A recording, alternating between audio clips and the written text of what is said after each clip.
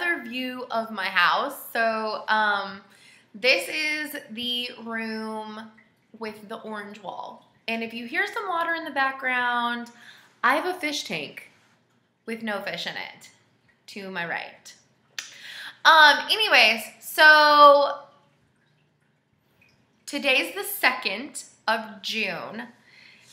And so week 4, Stitch Mania.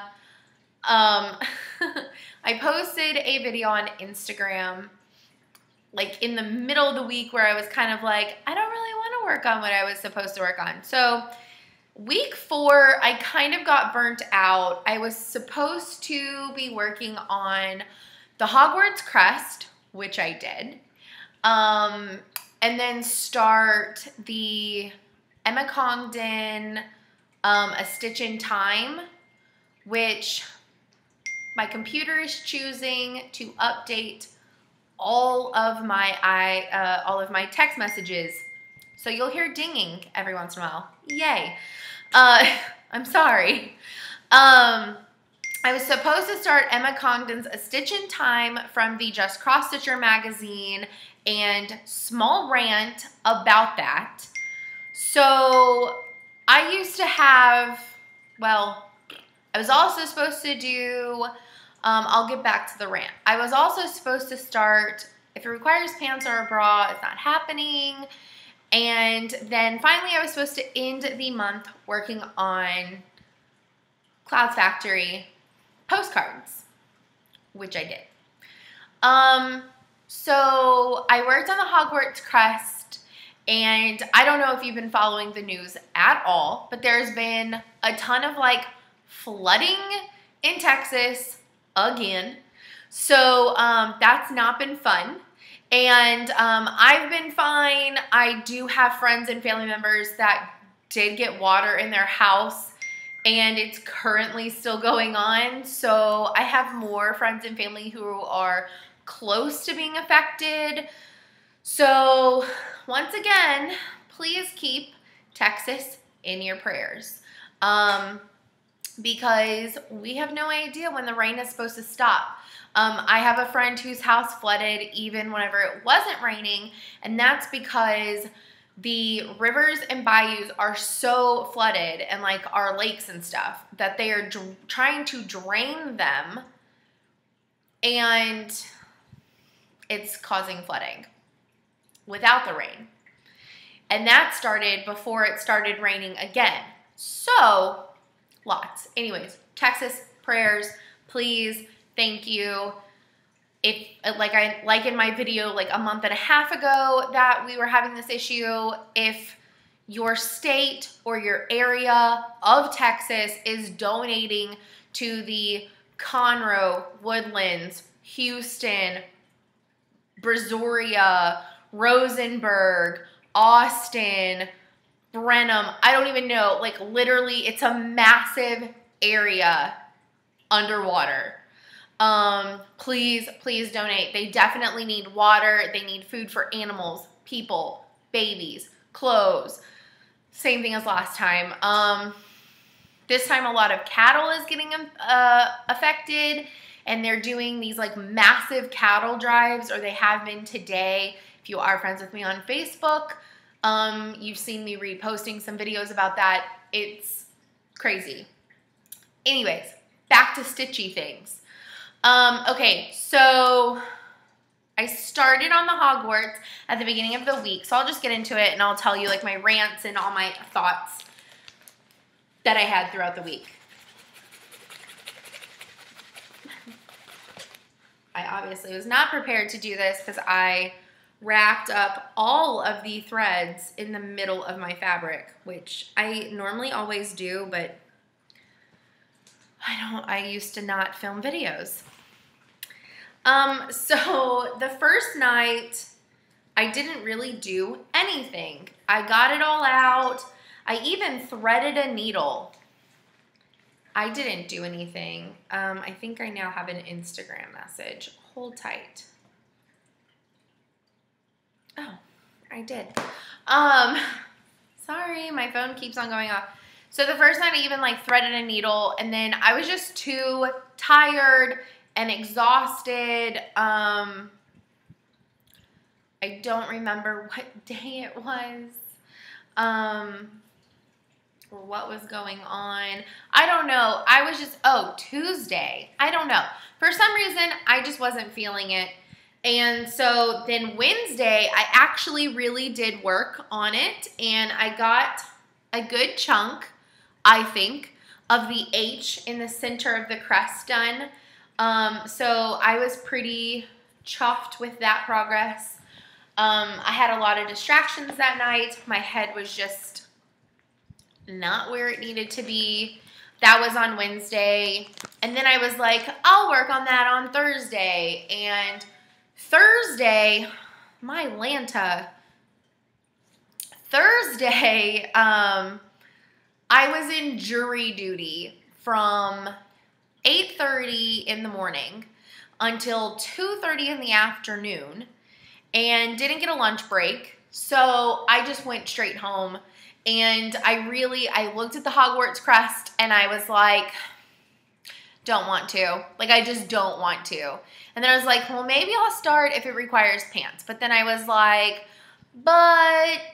which I tie-dyed the fabric originally for that, but then that was before the whole dyed panda thing. I don't know. So anyways, since I had all this tie-dyed fabric now, I was like, I don't know which one I want to use it on now. So then I was like, I don't really want to do that one.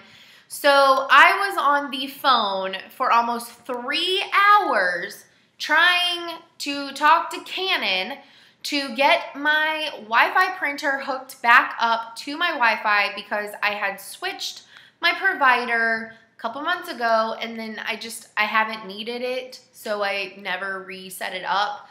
And only to find out, this is where the rant comes in. Well, first of all, I could rant about Canon because the first guy that helped me was a complete moron, and he wouldn't help me, or he'd be like, okay, now press this button, and then I'd be like, okay, what do I do next? And then he'd be like, you know, I could just send you these instructions to your email and you could watch a video. And I'm like, help me or don't help me.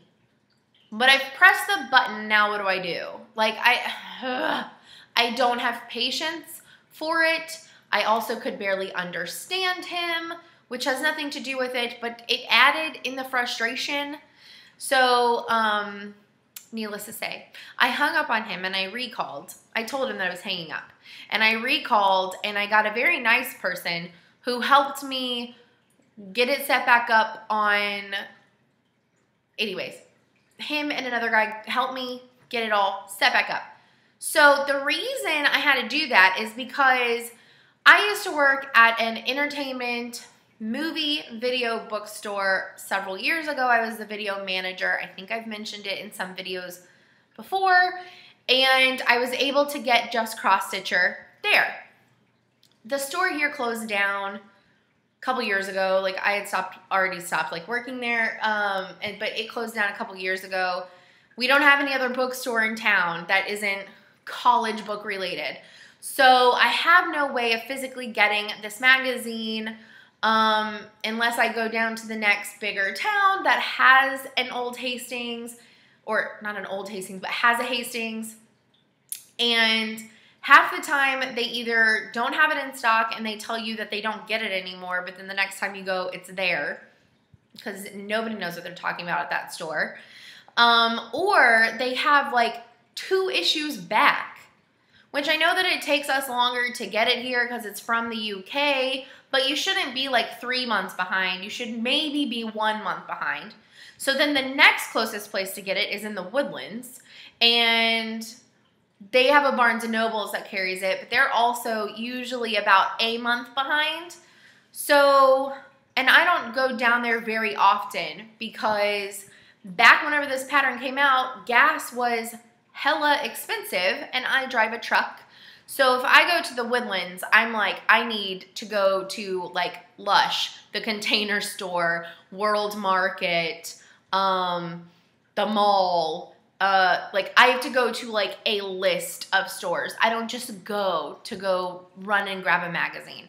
That's stupid. So I started buying the magazines about 2 years ago through the app.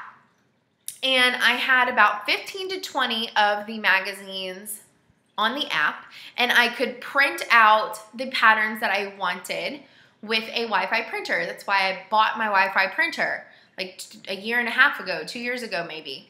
I think it was 2 Black Fridays ago. So yeah, going on 3 years I've had this printer. So anyways, long story short, or long-ish story short, the company got sold out a while back to like Dylan or something, and my app automatically updated on my phone, and whenever it logged me back in, all of my magazines were gone. So I wrote the company and I was like, what the hey? Because I had written on the Just Cross Stitcher Facebook page, because several people were making comments like, hey, what happened to our online magazines? And they weren't answering anybody. And they, this is really great. Nobody would answer us in emails at the time, and nobody would answer us on Facebook. So instead, to shut us up on Facebook, they blocked anybody who made comments about it from being able to comment on the Facebook Just Cross Stitcher page. They blocked us. Like, not from the page. We could still be a follower on the page and see the photos and see what everybody else was saying, but we got blocked because we asked a legitimate question that we weren't getting answered to the company. So I emailed the company and they kept on telling me like I could call, blah, blah, blah, here's the number. And I'm like, I live in America. Like, I can't just call the UK. Like, this is not reality. So, anyways, my only question was, I even emailed, like, they asked me to mail proof of the ones that I had. So I did. I went through all of my back purchases through my Apple history and found every single magazine and the edition that I bought and blah, blah, blah. And thinking that since they asked for that maybe they would be able to send me like a PDF copy of it, or like some way to get a copy of something that I have paid for. No. So they asked for it for basically no reason, and then they told me, well, we can't help you because we're a new publishing company and we don't have the rights to those, which I wish they could have just told me that from the get-go. So then they told me all that, and then they said that I could write Apple and see if they would refund my money for the editions that I bought, but that doesn't help me get all the patterns that I wanted that I wasn't able to finish printing out. Like, that was kind of shit, in my opinion. So then, fast forward to this last Thursday, I was on the phone for forever to get this fixed because I stupidly, on the app, bought, and like a couple months ago, like several months ago, like around Christmas maybe, I bought 3 of the fall magazines that I really, really, really wanted a couple patterns from. And the Stitch in Time by Emma Congdon is in, I think, the August or September one. It's a sewing machine, like, made out of, like, words. It's beautiful. Anyways, and I also bought, maybe it's that one's in the August, and September is the one with the cats on the front. I bought that one because I really wanted to make the damn cats. Because I like cats, clearly. Y'all know this. So, anyways, and then I bought one other one, I think. Well, in the app, you used to be able to pull up the page, the specific page that you needed, and with a Wi-Fi printer, print out that specific page. So I do all of this. And apparently the app had a recent upload again, and the print button is no longer there. So I wrote the company, which apparently they've been bought out again, which I don't even understand this. So, because it hasn't even been like a year and a half. So apparently, I guess they've been bought out again. So I wrote them and I asked, is there something that I don't know about? The print button has disappeared. Like, do I have like the wrong edition of the app? Like, what do I need? Like, how do I do it? What do I need to do? Like, help me get this pattern. And they wrote me back instructions of how to screenshot the picture on my phone. Mind you, the picture would be this big, how to screenshot it, then instructions on how to email it to myself so that way I could print out the picture of the pattern. Do you have any idea how small that picture would print out from a screenshot? So, needless to say, I guess I'm never gonna get to make that pattern because whatever. So I got really frustrated and kind of like pissed really. So I decided that something that was making me incredibly happy was working on my Pen Pals sampler. So Thursday, Friday, and Saturday worked on Pen Pal sampler and maybe part of Sunday. Actually, Sunday I did not stitch at all. So I finished it up Monday morning because Sunday my dad and Jackie came up, and then that night I got drunk. So I didn't stitch, and it was really nice, and I like took a nap. It was really great. But so Thursday and Friday, after all that, Thursday, Friday, and part of Saturday, I worked on Sunny Day at Carrot Farm, and I got this one done. And then Saturday to Monday, I worked on the little Irish girl. Isn't she so cute? So I got 2 of these done. So now this is my sampler so far. The next one I'm going to do, because there's a lot of blank fabric off to this side, and since that's like my dominant like stitching hand, it gets really irritating having all this extra fabric. So you'll actually see what I do. I use a chip clip to clip it onto the prongs of my hoop, which you'll see in a second whenever I show you my postcards. I didn't mean for this video to be so long. I'm really sorry, guys. But so I'm going to do the one that I want to go down here, which is Pinata Party. And I have all the colors already picked out for whenever I pick this back up. So Pinata Party is going to go down here. And so basically this is like this is the absolute middle. And then so Pinata Party and Valentine's Day, and then I'll work my way over to where the fabric is less annoying to me. So that is my Pen Pals. See all my fabrics for Pinata Party down there. Looks super colorful and really pretty. So then Monday and Tuesday I picked this back up, and I've been working on it since. But this is, see my little chip clip to hold up all this extra fabric. So I started on the May postcard, New Dolly, and I'm getting pretty close. I like to kind of do it to where I can kind of finish like a color at a time. I don't have many colors left. I just have a fair amount of the colors that I have left. And I think I'm gonna put Egypt, because this one should have gone next to Paris on the top row the way that I kind of planned it, but I don't really like this one as much. Like, the guy kind of freaks me out a little bit. I don't know why. He just kind of does. But I'm in love with Egypt. I think I'm going to put Egypt in the number 2 spot where London was supposed to go. Or Paris. Sorry. I think I'm going to put Egypt where Paris was supposed to go, so he's going to be in the number 2 spot. So yeah. I'm working on it, but I've been kind of like slow at it because I don't know.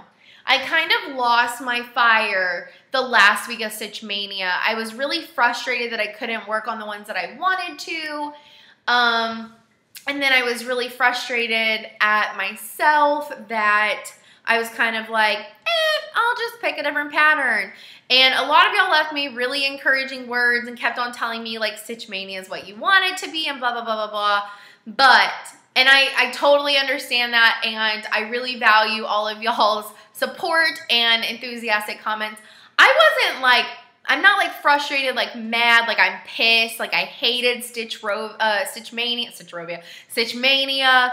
I have ADD and I have OCD, so I just kind of get agitated. Frustrated probably isn't the best word, but kind of a little bit agitated whenever I can't do what I originally set out to do. And it's not because of like a roadblock thing. It's just, I don't know. It's really hard to explain. I still had fun with Stitch Mania. The whole frustrating part that I was talking about in the week 3 video is because I like seeing a lot of progress, and some of them I really did see a lot of progress. I think the first 2 weeks kind of like spoiled me, and then whenever I got to week 3, I was working on bigger, more intricate patterns. I really should have mixed them up better, but I kind of did it because of the schedule, like the stuff that I knew I had to do after like work and stuff for the first 2 weeks. I kind of threw the easy patterns in at the beginning, and I really should have left a few for the end because I was getting really frustrated that I wasn't getting a lot of progress. And that's a personal thing. I mean, I like seeing a lot of progress.